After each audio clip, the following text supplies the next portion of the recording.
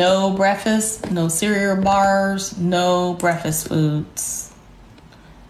You can have breakfast, but guys, don't wake up and have breakfast because we're cutting breakfast out. Breakfast is off limits because we're fasting, because we're burning body fat. Now, some simple questions. How long do you have to take it or use it for? That's with anything in life. You know, in order to maintain anything in life, you have to maintain it. So if you use this for the full 90 days and you got great results, and then you came off of it and you went back to eating foods that doesn't have fiber, you stopped fasting, I'm pretty sure a whole lot of things could possibly return back. Okay.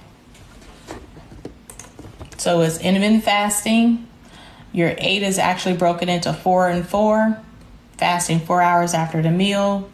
And the fiber, I'm changing all of these back to 10 to 15 minutes. No snacks, allows insulin to come back down.